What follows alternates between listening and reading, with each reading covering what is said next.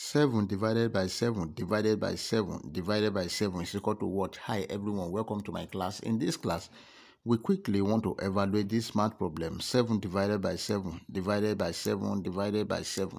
But before we proceed, please don't forget to like, share, comment, and subscribe. Solution.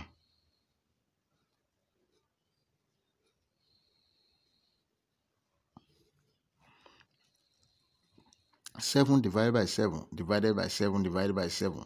Let's work with this and this first, that is the first two. Then 7 divided by 7, that is 1.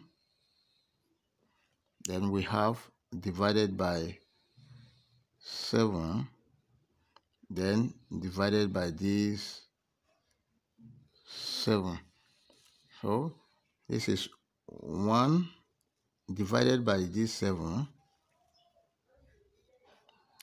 divided by another 7.